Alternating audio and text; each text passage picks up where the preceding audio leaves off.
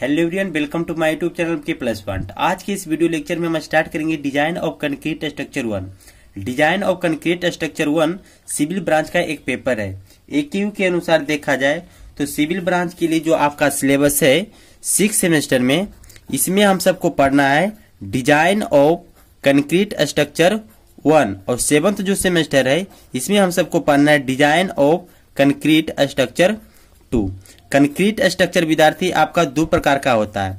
पहला होता है रेनफोर्स्ड सीमेंट कंक्रीट स्ट्रक्चर और सेकेंड आपका होता है प्लेन सीमेंट कंक्रीट स्ट्रक्चर। उसी प्रकार से डिजाइन भी आपका दो प्रकार से हो सकता है, design of reinforced cement concrete structure और सेकेंड आपका हो सकता है design of plane cement concrete structure. तो हम सब जो पढ़ेंगे विद्यार्थी 6 सेमेस्टर के लिए पढ़ेंगे, यानी कि डिजाइन ऑफ कंक्रीट स्ट्रक्चर 1। ये जो होता है विद्यार्थी आपका दो प्रकार का होता है। फर्स्ट आपका है design of reinforced cement concrete structure और सेकेंड आपका है design of plane cement concrete structure. तो जो हम सबको पढ़ना है वो पढ़ना है डिजाइन ऑफ RCC। आज की इस वीडियो लेक्चर में विद्यार्थी हम बताएंगे syllabus of design of RCC। तो देखिए सबसे पहला फर्स्ट जो मॉड्यूल इसमें है आपको पढ़ना है introduction to design of RCC। RCC से रिलेटेड इंट्रोडक्शन पार्ट में जितना भी टॉपिक रहेगा हम कोशिश करेंगे आपको मैक्सिमम बताने को। सेकेंड आपका मॉड्यूल है design of beam for flexure with the use of working stress method, जिसको शॉर्ट में WSM लिखते हैं, और सेकेंड आपका लिमिट स्टेट्स मेथड जिसको शॉर्ट में LSM लिखते हैं। यहाँ देखिए विद्यार्थी आपका जो दो मेथड है इसके अलावा एक मेथड और था।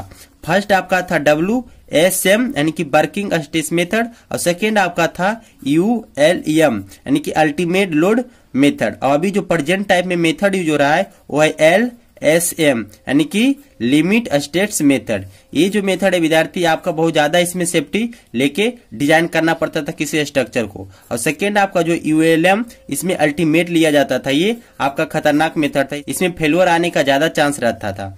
उसके बाद प्रेजेंट मेथड जो आपका चल रहा है LSM यानी कि लिमिट स्टेट्स मेथड। तो देखिए विद्यार्थी हम सबको जो पढ़ना है आपको WSM और LSM। सेकेंड मेथड जो है ये आपका नहीं चला था, इसलिए इसके बारे में हम सबको नहीं पढ़ना है। फर्स्ट में आपको बताएंगे WSM मेथड और सेकेंड आपको बताएंगे LSM मेथड।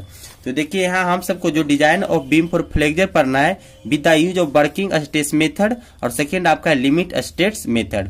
हम आपको बताएंगे WSM ULM और LSM तीनों मेथड में क्या डिफरेंस है, इस पर एक वीडियो बनाकर आपको हम बताएंगे। लेकिन हम सबको जो बेसिकली पढ़ना है लिमिट स्टेट्स मेथड, लेकिन आपका कहीं कहीं यूज होता है वर्किंग स्टेट मेथड, इसलिए ये दोनों मेथड को हम आपको बताएंगे।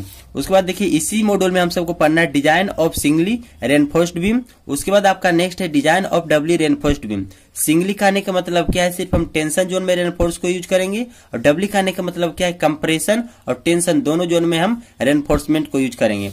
उसके बाद इसी मॉड्यूल में आपको पढ़ना है डिजाइन ऑफ फ्लेंज्ड सेक्शन, जिसमें आपको आता है T beam and EL beam. ये सब जो आपका डिजाइन है विद्यार्थी दो मेथड से बताएंगे, एक वर्किंग स्ट्रेस मेथड और सेकेंड आपका लिमिट स्टेट्स मेथड।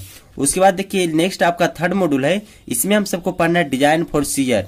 उसके बाद जो आपका नेक्स्ट मॉड्यूल है फोर्थ, इसमें हम सबको पढ़ना है डिजाइन फॉर टॉर्सन। उसके बाद फिफ्थ जो मॉड्यूल है इसमें पढ़ना है डिजाइन फॉर बाउंड। उसके बाद आपका नेक्स्ट जो सिक्स्थ मॉड्यूल है इसमें पढ़ना है design for one base slab. उसके बाद सेवंथ जो मॉड्यूल है इसमें हम सबको पढ़ना है design for to base slab.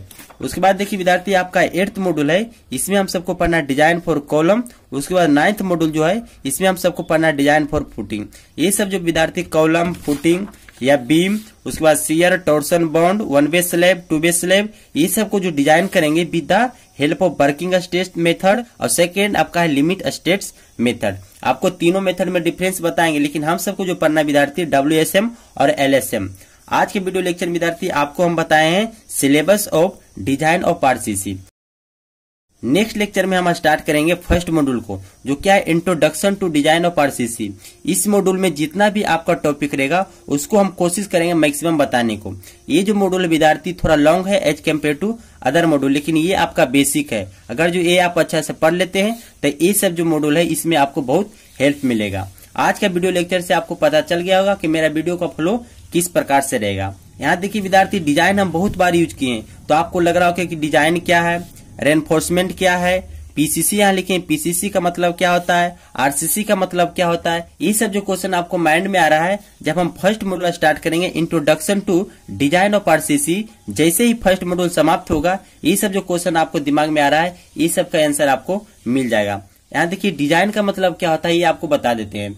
जैसे हमको कोई बिल्डिंग कंस्ट्रक्ट करना है तो इसमें जो मेंबर आएगा, जैसे आपका हो गया कॉलम एक मेंबर हो गया, स्लैब आपका मेंबर हो गया, बीम आपका एक मेंबर हो गया, तो ये सब का डायमेंशन कितना होगा, प्रोपोर्शन कितना होगा, ये सब के बारे में इंफॉर्मेशन बताना। यहाँ किस प्रकार का हम कंक्रीट यूज करें ताकि हम जो स्ट्रक्चर को कंस्ट्रक्ट कर रहे हैं वो सर्विसेबल रहे। सर्विसेबल करने का मतलब क्या है कि वो परफॉर्मेंस में रहे, उसमें स्टिफनेस रहे, वो क्या है डिफ्लेक्शन उसमें नहीं आए, फ्लेक्चर नहीं आए। ठीक है विद्यार्थी, आज का वीडियो लेक्चर यहाँ स्टॉप करते हैं। नेक्स्ट लेक्चर में आपको स्टार्ट करेंगे फर्स्ट मॉड्यूल जो क्या है introduction to design of RCC.